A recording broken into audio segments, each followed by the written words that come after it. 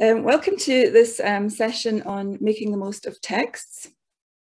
I'm from Spotlight. We're still joining, so I'll just give you a few minutes before I launch into it. While we're waiting for everyone to join, perhaps you could let me know where you're from in the chat. I'm sitting in Edinburgh. All right, great. And you can see me okay. Hey, Ukraine, Berlin, South Korea, my goodness. And you're all in my kitchen in Edinburgh. It's amazing. With only my dog and some gummy bears to keep me company. I hope they're not going to be too distracting. That's fantastic. Oh, great. Mannheim, Nuremberg, Salzburg, Chile, amazing. That's fantastic. Cool.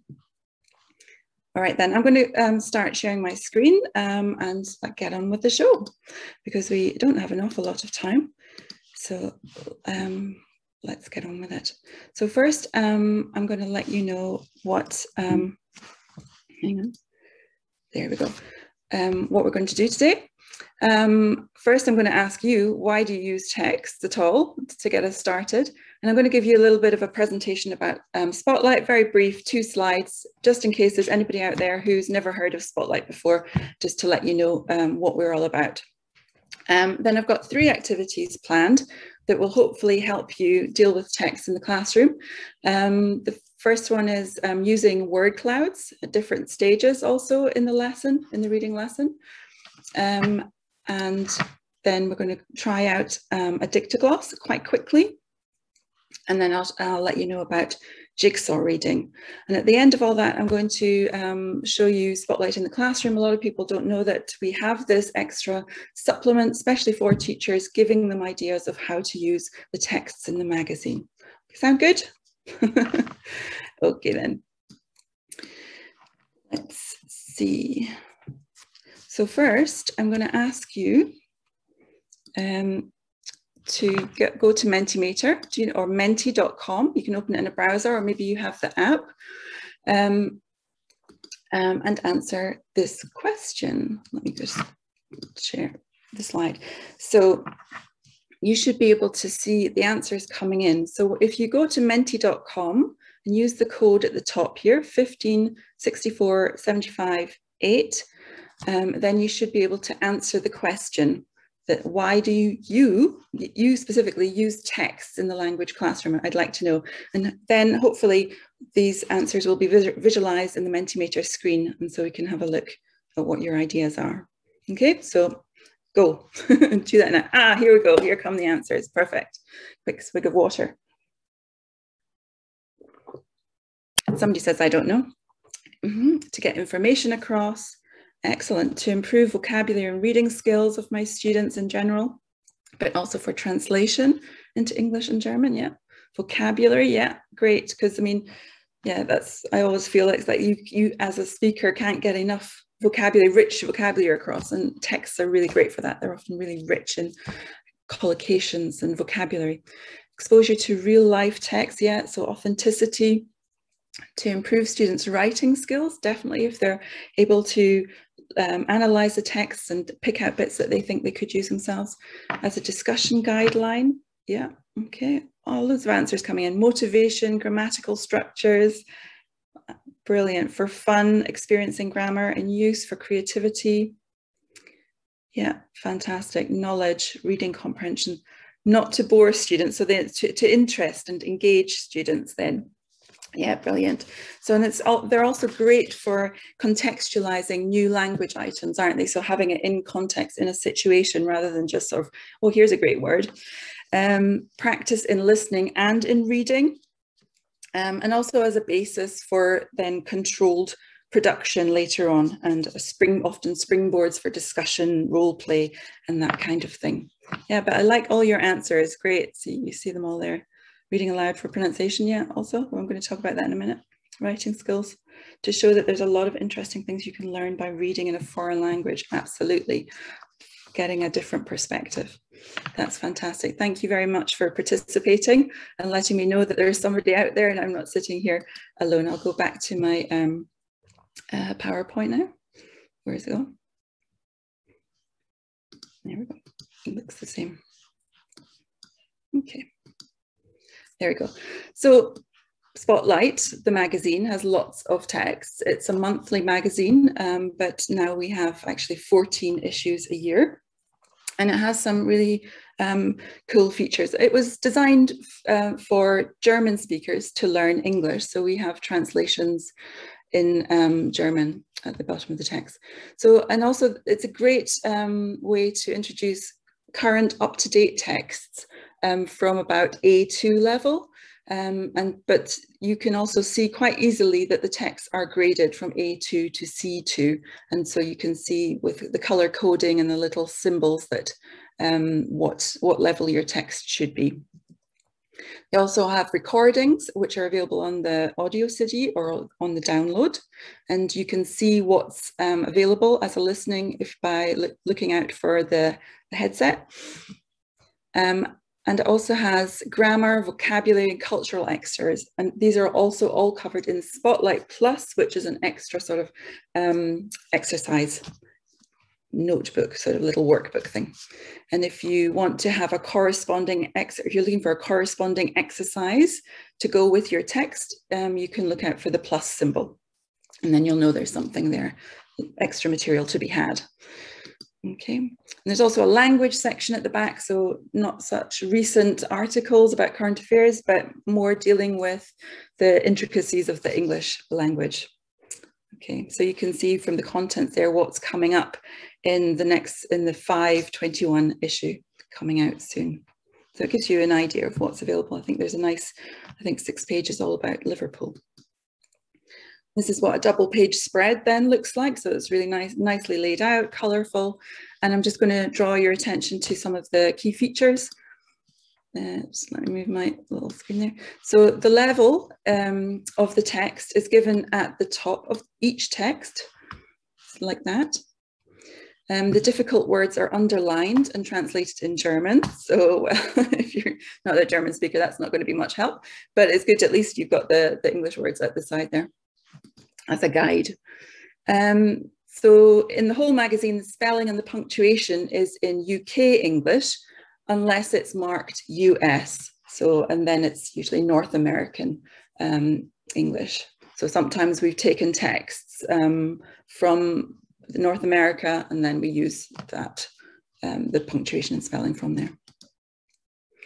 And then you've also got some highlighted areas with interesting words and phrases that are explained, which is quite nice, little tips there. And you've also got quite a few exercises. And these are also available to do online via the QR code. So that's quite a nice feature as well. And I think you can just download the QR code and flick through all the exercises from the whole magazine. That's a really nice feature. There you go then. So as I said, we do have lots of texts available. I mean, I think the great thing about them is they are current and up to date, because if you're using a course book, which they're fantastic, of course, because they provide you with a great syllabus, but sometimes the texts in the course books can age. Sometimes they age well, sometimes not so well. And if you've been using the same course book for years and years, you might want to just grab some nice, interesting texts that are a little bit more up to date and more engaging for your students. Okay, so I'm moving on to my first activity here. And this is a word cloud. You've probably seen word clouds before. You can make these by pasting some text, whatever text you want, into an online platform. There are various ones. I've used wordclouds.co.uk here. You can also use, I think, Wordle and Word It Out is another one you could try. So my question to you is, though, if I've taken all these words from a text, what do you think the text is about? Could you write to me in the chat and tell me what you think the text will be about? And I'll wait patiently for your answers. What do you think this text could be about? Oh, hi, Carmen. Yes, that's right. Sandra, you got it. Yeah, toys. Toy Story. Mr. Potato Head. Yeah. So some of you got, yeah, well done, Carmen. A restaurant. Could be about a restaurant because of potato, I suppose. So yeah, so lots of different ideas coming in. Boy and girl stereotypes. Yeah, cancel culture. Good buzzword there. Yeah, okay. So it's about, it's from the previous page, actually. There's a little story about Mr. Potato Head. I'm not going to tell you any more because it's coming up in a minute. But by using a word cloud with words, before you launch into a text and just saying, oh, let's look at the text on page 5, you're piquing your learner's interest and sort of, and you're creating a knowledge gap, if you like, because they want to know now, what is the text about? Were they right? What can they learn? And it's also good for generating vocabulary. You might want to sort of pick out some words that they might not know. You could ask them, are there any words in the word cloud that you don't know? And you could elicit the definitions. So that would be a good sort of way to launch into your text work. So here's the text. So a lot of you were right. Of course, you might have also already seen it on the double page spread that I showed earlier. So this is a little text about Mr. Potato Head being updated. So he's no longer called Mr. Potato Head. They've dropped the Mr. He's just called Potato Head. So the toy is more gender neutral. All right, so that you could then read the text. So it's recommended actually that you don't ask your students to read the text the first time they're confronted with it, because it can be quite off-putting. They might not know, they might get stuck with some pronunciation. It's actually quite a good idea to read it to them and ask them to follow, perhaps using their finger as you read it to them, and then they're getting the correct pronunciation from the get-go. Later, once they're more familiar with the text, you could ask them to read it out and check pronunciation. But that's something that we can do online as well, quite well, and then turning then reading into a listening, or sort of reading and listening at the same time. So did anyone have a Mr. Potato Head growing up? I never did, but I was always quite intrigued by them. Okay, so then going back to Helen, of course, okay. Going back to the word cloud, we can use it again, actually, to ask them to reconstruct the text. So once we've dealt with the text, we've read it maybe a couple of times, we've dealt with the unfamiliar vocabulary, we can present them with the word cloud again and ask them to recreate the text together. That's quite a tricky task, isn't it? You could do it sentence for sentence as well if you want to break it down. That might be a little bit intimidating, especially for A2 levels, but B1 levels, they might be able to deal with that quite well. So they've got the keywords there and they have to put the text back together to retell the story. So by doing something like this, you're immediately getting your students to use the language that they've come across in the text, and they're using it immediately. And also they're analyzing the language, taking it apart, putting it back together again. So they're really sort of getting into the nitty-gritty of the text rather than just doing a gap fill or talking about it. They're actually learning to write using this.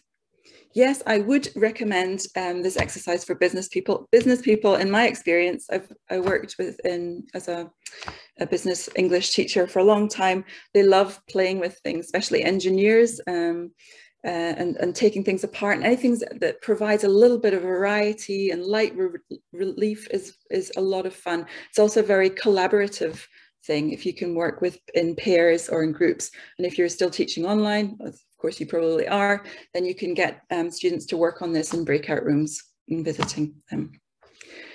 Yes, teaching kids, why not? You could perhaps, as I said before, start with shorter text, maybe a joke, for example, and do it sentence for sentence. Do it sentence, maybe there are 5 sentences in a joke, and you could do 1 sentence at a time to get them familiar with the idea. And then later on, you could have larger word clouds with more words. Okay, great. So when you're thinking about dealing with texts in your class, I find it really helpful to think about the PWP framework, right? This stands for pre, while, and post. And I think that's always helps me to remember, not just to go, right, let's look at this text on page 5, but to have a little teaser at the beginning, if you like. So it helps students prepare to read, piques their curiosity, it motivates and it contextualizes. So a pre-reading task could be looking at a picture, for example, generating vocabulary, or just a simple question. Does anyone know? Has anyone heard? That kind of thing. But I think it's really helpful. Then a while reading task, it might be note-taking. You might ask them a question that they need to answer at the, after they've read it, or look out for a certain word. You can also apply this framework to listening texts as well. And one great while listening task is getting them to listen out for vocabulary. Perhaps writing down the sort of new vocabulary, giving each student in your class a card, and when they hear their word in the listening, they should clap their hands or stand up and do a little dance or something like that. But that's quite good. It gets them to sort of really focus and gives them a reason to listen.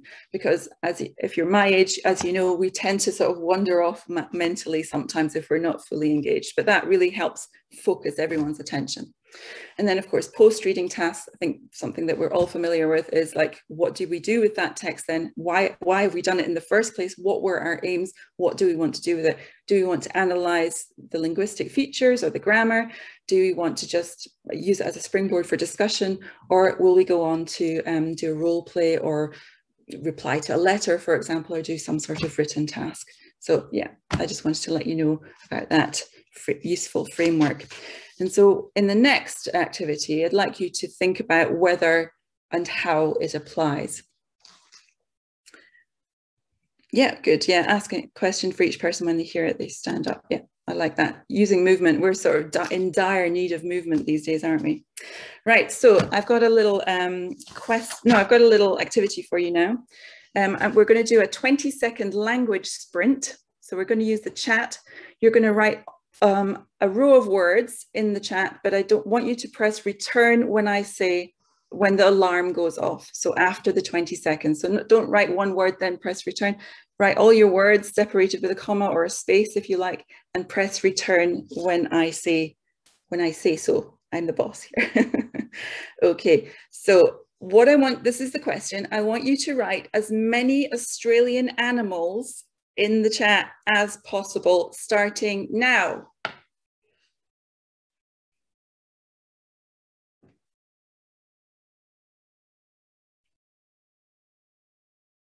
Okay, half time, 10 seconds left.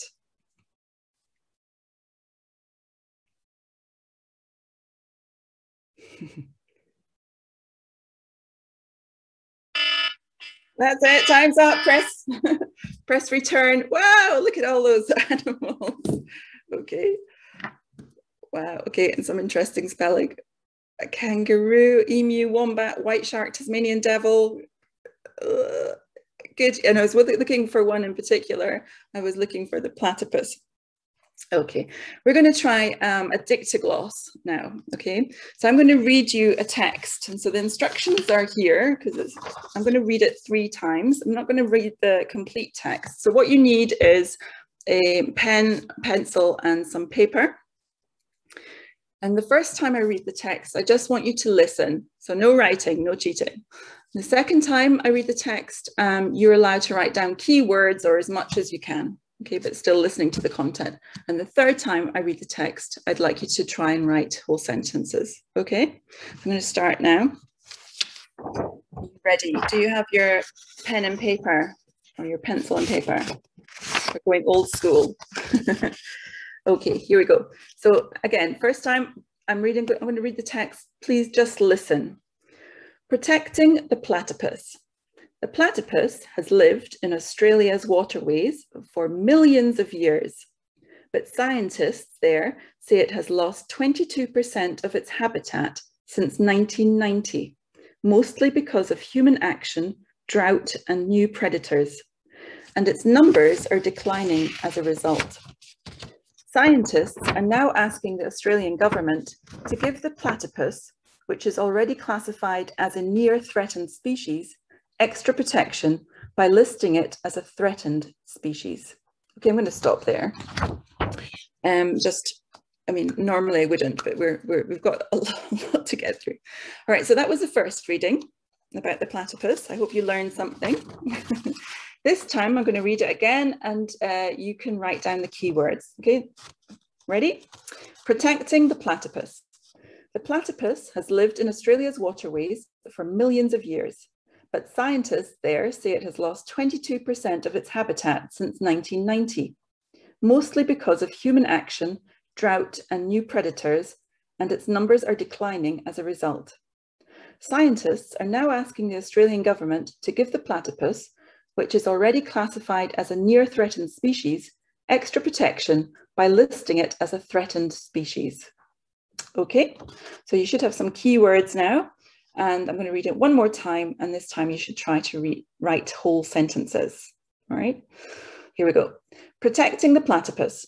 The platypus has lived in Australia's waterways for millions of years, but scientists there say it has lost 22% of its habitat since 1990, mostly because of human action, drought, and new predators, and its numbers are declining as a result.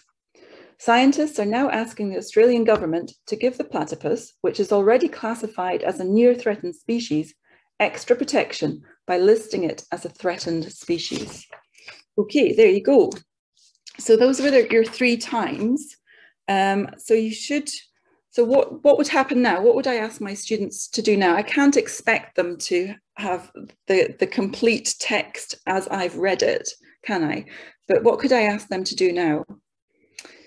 Any ideas? You can write them in the chat. But I think I would ask them to get together. So if we're online, get them into breakout rooms and to try to put the text together. So they can share, they've probably taken different notes, and they can collaborate to try to reproduce the text. So this is the text here, actually, if you want to compare.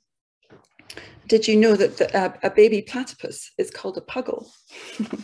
If there's one takeaway from today, maybe that's it.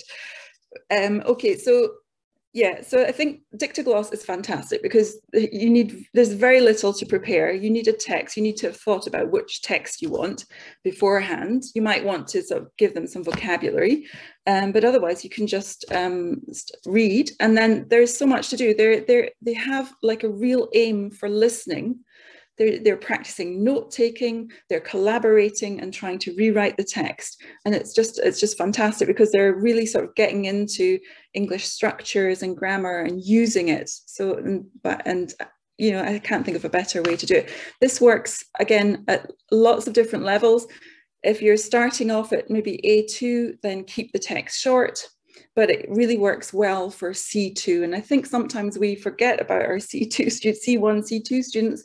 We think they're sort of very sort of demanding and they want, like, you know, long texts with complicated content. But they also need a lot of help writing and honing their writing skills. And this is a great way to do it. So you're reading, you're speaking, you're writing, and you're listening. You've got all the skills there. Okay. So if we think about how our PWP framework, then this works, doesn't it? Because we did a little 20-minute language sprint to think about our animals. So that was our pre-task. Our while task was note-taking, and the post-task is summarizing or putting the text back together again. Of course, you're not expecting students to come up with a perfect text that's absolutely identical to the one you read. But that's also a nice thing that you can do. You can compare the text and point out the differences, make corrections perhaps, but it doesn't have to be exactly the same. As long as the grammar and the structures aren't too wonky, then that's absolutely fine. Do you think you might use that in one of your classes? It's also easy to do online as well, isn't it? Okay, so this is where the text was taken again from this double page. So if you want to use Spotlight in your online class, the easiest way is to screen share, of course.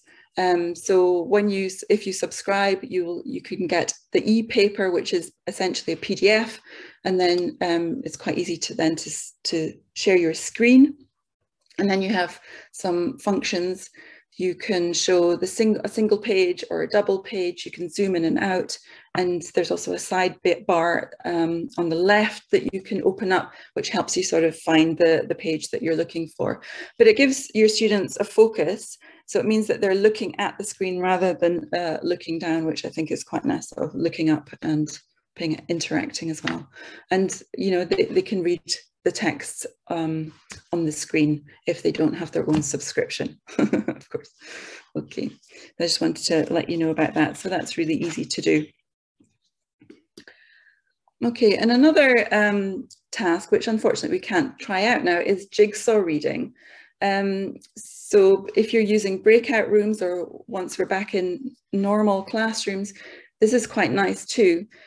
For students to engage, a way for them to engage with text. So you find some nice short texts, put students in groups of 3 or 4 or even 2, and give them a text each, and they each read their own text, and then they can take notes if they want. And then you need to take those texts away or ask them to turn them over, and then they should tell their partners or the other people in the group about their text.